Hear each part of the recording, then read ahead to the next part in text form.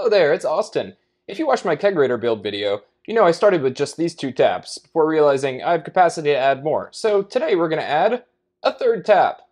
We'll start by stretching a tape measure across the top of the taps. Mine are spaced out about every 4 inches.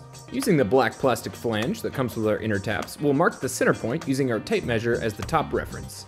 Then we'll drill a small pilot hole through our center point before finishing it out with a 7/8 bit. But base your final hole off of the shank size of your taps. I'm using forward sealing stainless Intertaps. Then it's time to vacuum up all the wood shavings that slipped into the kegerator and put on our Duotight Fittings to connect our beer lines. Final step is adding a nice tap handle that fits your preference, then pour yourself a pint and enjoy. Maybe clean the lines out first, if you have time for that.